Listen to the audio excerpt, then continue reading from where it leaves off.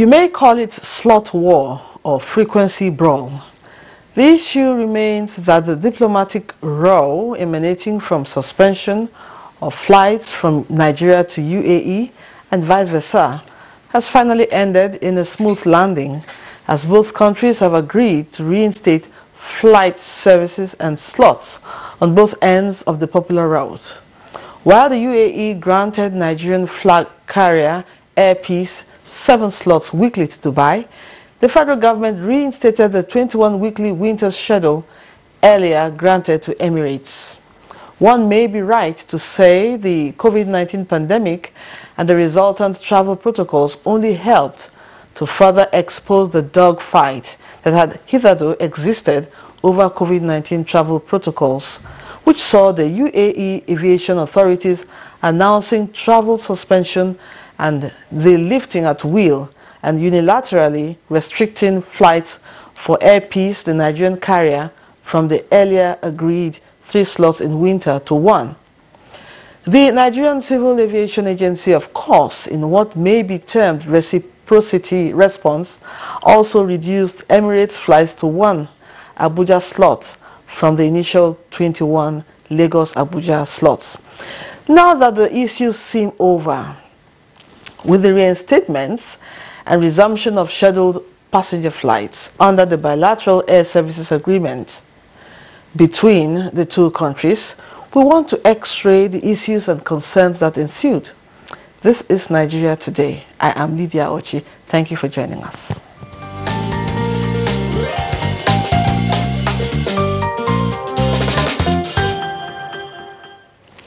Joining me to discuss the issues are Captain Musa Nuhu, Director General, Nigeria Civil Aviation Agency, NCAA, joining us via Zoom. Thank you for joining us. And we also have Bello Ahmed Al-Khali, Managing Director, Northeast Regional Shuttle. Thank you for joining us on the program. It's a pleasure to be here. Okay, let me begin. I would have loved to start with the Captain Musa, but since we're having audio challenges, so let me begin with you. Actually want to talk about these diplomatic issues. There's no doubt there were diplomatic issues. Will you consider Nigeria's reciprocity the best way to handle the issue? Yes, in the sense that when you talk about bilateral air agreement, an agreement has been signed between UAE and Nigeria a long time ago. There are slots given to Emirates to come in, irrespective of the fact that we may not have had one before, but when you have an airline that says, okay, we are ready, we have the capacity to go, they also give Air Peace some slots to go in. And sometimes, most of the times, I will say it's all about the economics. Okay. Economics in the sense that they have plenty of machines. In Africa, you have the best market in Nigeria, so they try as much as possible to see how they could all capture the market and leaving Nigeria behind. So what the government did in fighting for the fact that Air Peace must be given a slot into Dubai airport and must be given all the number of slots that were agreed, is really something that the government should be commended, because, I mean, we cannot just sit down and see Emirates coming in and we cannot have our own going into Dubai. Okay. Now, let me go on to talking to you about the parties involved. All parties that are to ensure strict compliance to COVID-19 travel protocols of both countries. Now, what measures are being put in place to ensure that these measures are actually put in place? The COVID-19 protocol is not a Nigerian government issue. It's an issue of the World Health Organization. Nigerian government is part of that arrangement, and Nigerian government is a government that is fully committed to making sure that it meets up the demand of the COVID-19 protocols. We didn't break any, but like I said, it's all about an economic situation. I could give you an example during the time of General Abacha, when we had a problem with British Airways, when he said British Airways shouldn't come to Nigeria. All they did was they said, okay, United States prevented Nigeria from coming because of one or two things, and they also want to take a clue from that, preventing Nigeria to come in.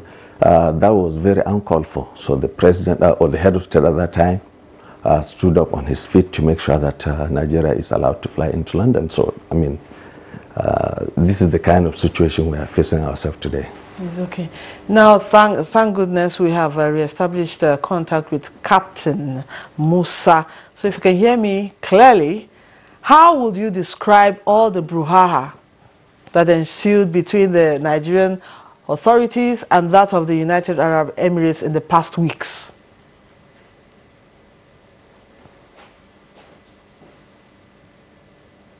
Yeah, well, issue Emirates.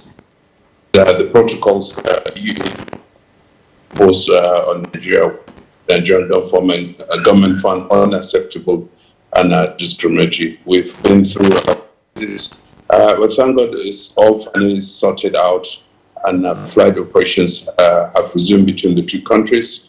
Emirates resumed operations on the 5th of September, and the Nigerian designated airline on the Emirates route, the Air Peace, plans to start on 1st of March this year. So we've been through a lot of pain, through disagreements, negotiations, understanding, and it's all over now, and hope such issues do not arise in the future. Okay. Bilateral air services agreement has set the terms and conditions of flight operations between two countries, and it's usually based on the principle of reciprocity. Okay. And that's why we stood our grounds when Air Peace was only granted 1 out of 3 slots they requested for flying into Sharjah. Meanwhile, Emirates Airline had been granted 21 flights, weekly flights, 2 daily to Lagos and 1 daily to Abuja. So that's why the government insisted. But when the EU authorities insisted, only 1 flight for Air Peace, so Nigerian government reciprocated, okay, Emirates too will have only 1 slot to Nigeria. And well, thank God we've gone through a lot of negotiations, diplomatic, presidential, steering committee, the Foreign Minister of Aviation and the Ministry of Aviation and the NCA have been able to reach an amicable solution. The Emirates have come up with protocol, COVID-19 protocol guidelines that are universally acceptable to the government of Nigeria. So lifting the suspension of flight operations between Nigeria and EA. Okay. Now, Captain Musa, I'm still staying with you. In a press release issued by your office, the issues were resolved under the bilateral air services agreement between the two countries. Can you let us more into these agreements? Let's know more about these agreements. Well, I don't have the full details, but I know there are certain airports in Nigeria. I think it's Lagos and Abuja, then Kano and Port Harcourt, I believe. Then in UAE, there are about 4 or 5 airports, Sharjah, Abu Dhabi, Dubai, and 1 or 2 other airports that are included in the bilateral air service agreement. And Nigeria designated Air Peace as the airline on that route, while the UAE had designated Emirates and Etihad. Etihad used to, pre-COVID, Etihad was flying daily flight to Lagos, but after the post-COVID resumption of flights, Etihad decided not to fly into Nigeria. So those are the basic details. It's quite a big document.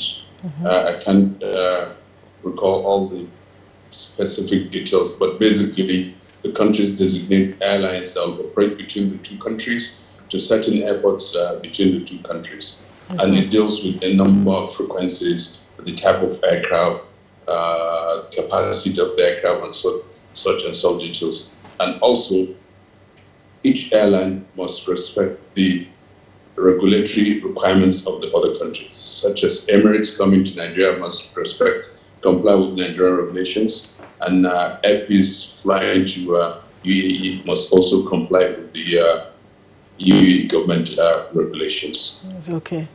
Thank you. Let me come back to you now. Bello, in your opinion, Mr. Alkali, in what ways do you think the Nigerian government can be more true to entrenching COVID-19 travel protocols to prevent any form of embarrassment from countries? We really have no option but to actually follow the protocol as enshrined in all the arrangements that has been put out by the World Health Organization. Is for our own good. I am traveling. If I am traveling, I will want to feel that I am safe. I will want to feel the person next to me is safe to travel. So absolutely, following the protocol is not something that we should just say, okay, it's an option. No, it's not an option. It is something that must be followed to the latter. Some of the problems we are facing, like as regards to these bilateral air agreements when it comes to sharing of the airports that our airline will get to. If you talk about Heathrow Airport, you talk about JFK, I mean, you are talking of airports that have about 1,500 flights in a day. So if a Nigerian carrier is coming in, most at times their feeling is before what it used to happen. Nigeria Airways, the passengers are rowdy, we don't come on time, we have so much luggages in front of us and whatever. So, but the situation is changing right now. A lot of technological advancement is at our disposal. You see a lot of people coming into the airport only just to get their boarding passes. We are getting somewhere. Before you have to go to the counter to buy a ticket, now you can buy a ticket online. So we are getting somewhere.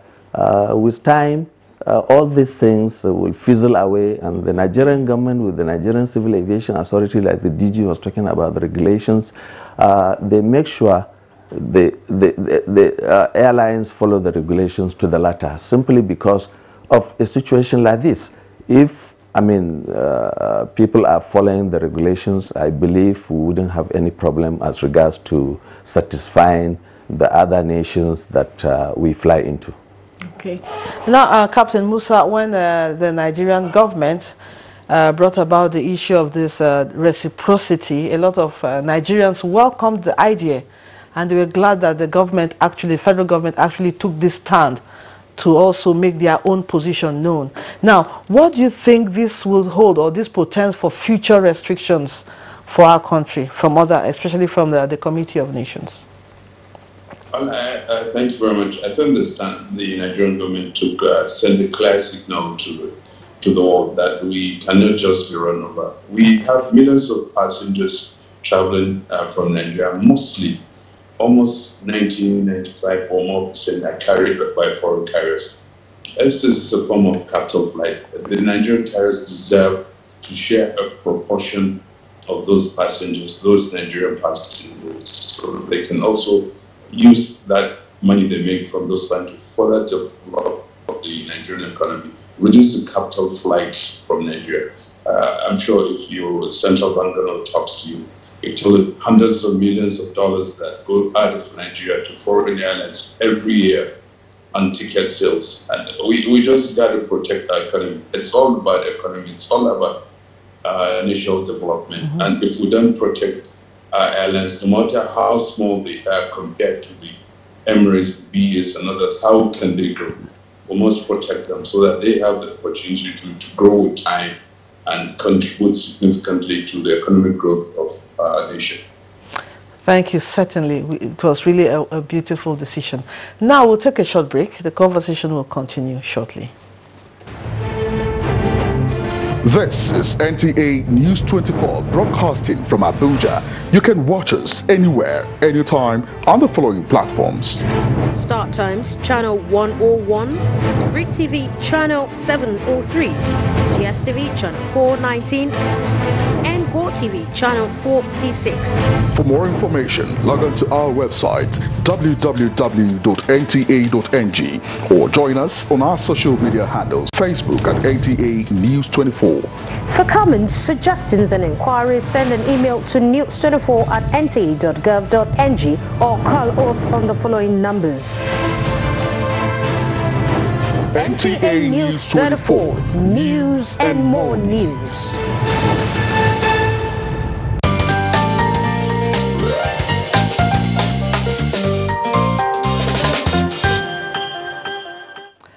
Thank you for staying with us. We're still continuing the conversation, and our guests are still with us. Captain Musa Nuhu, Director General, Nigeria Civil Aviation Agency, NCAA, joining us via Zoom. And we also have Bello Ahmed Alkali, Managing Director, Northeast Regional Shuttle. Now, let me go back to Captain Musa. Making reference to the press release again, which says, and I quote, "Following the review and acceptance of the safety decision 2021 to 2022, issue 24, as released by the UAE, General Civil Aviation Authority, by the federal government. What are the provisions of this safety decision 2021-02? Okay, thank you. It's just a document released by the UAE government given the protocols that must be complied with by passengers travel to UAE or transit to UAE. So they just call it safety decision. That's how they name the document, stating the protocols, COVID-19 protocols, what the passengers need to do. E.g., you need to have a negative PCR test 48 hours before departure. And when you go to Dubai, you'll have another test on arrival, and so on and so forth. So it's that's what the safety decision is. And that was the latest protocol released by the UAE government, which the government of Nigeria found acceptable and in compliance with what we have always asked for right from the start of the issues. Okay. Now, Bello Alkali, what professional advice do you have for both parties to ensure that issues like this are totally laid to rest? I will still refer to the earlier statement of the fact that it's all about economics. I mean, we have bilateral air service agreement. We have entry points to Nigeria that we allocated to Emirates. There are entry points to Dubai allocated to the Nigerian carrier. If we follow the status quo, I mean, there wouldn't be any problem again. Yes, there is COVID-19 restrictions and there are protocols to be observed. Each airport has its own protocol. Like the DG mentioned, this is their own protocol. If we follow the protocol, of course, there is nothing going to happen again. Our passengers will get to Dubai and come back home as smoothly as possible. There won't be any problem again. Okay. Now, Captain Musa, what are we expecting in the aviation arena in the coming days, especially as it concerns Nigeria UAE flights?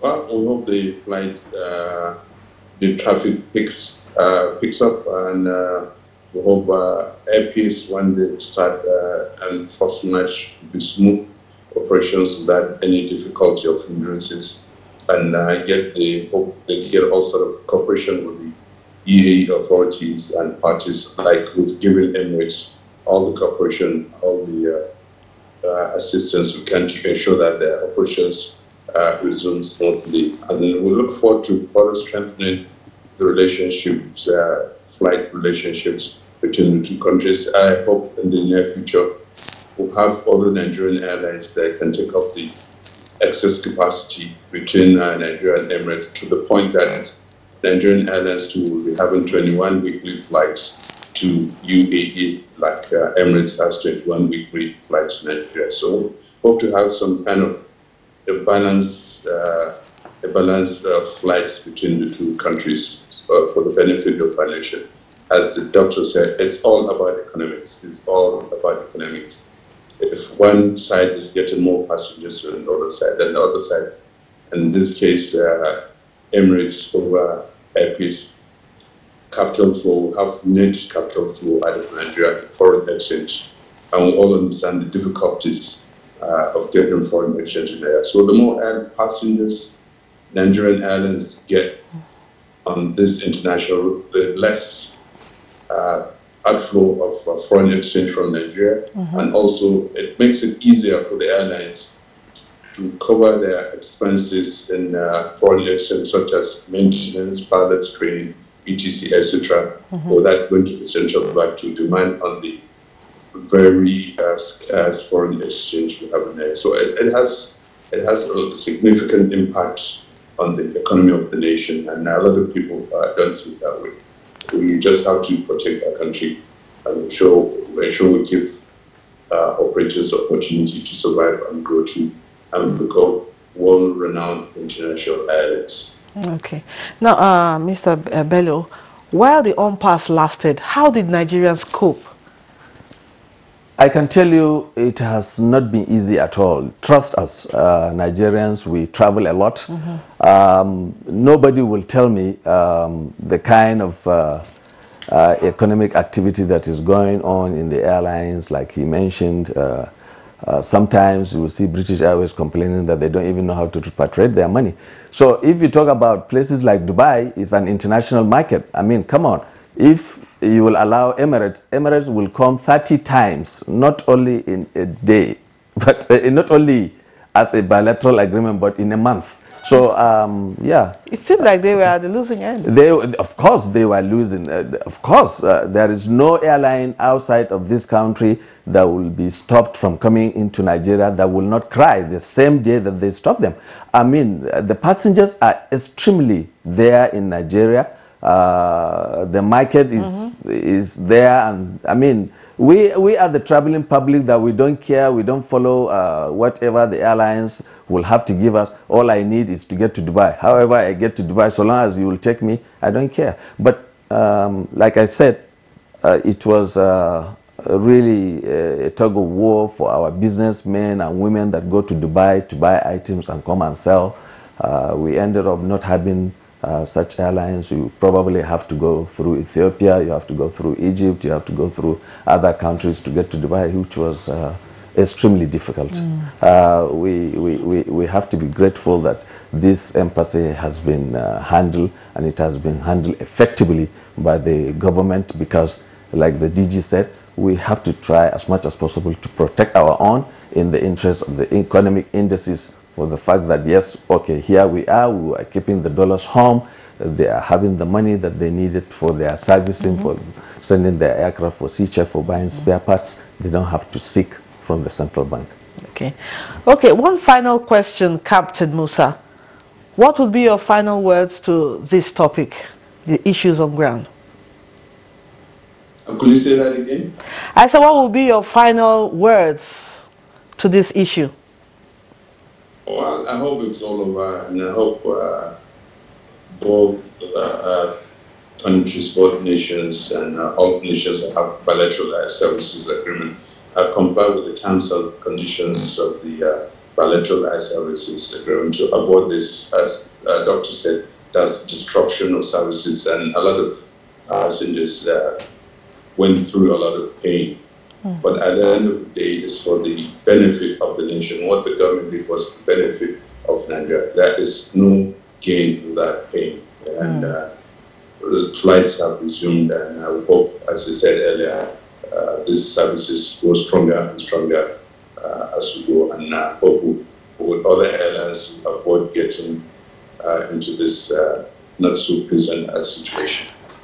Yes, definitely. It wasn't a pleasant situation, but at the end of the day, we're all happy that everything has been resolved. Well, this is where we wrap it up on tonight's episode of the program. Our appreciation goes to you, Captain Musa Nuhu, Director General, Nigeria Civil Aviation Agency, NCAA. Thank you so much for joining us.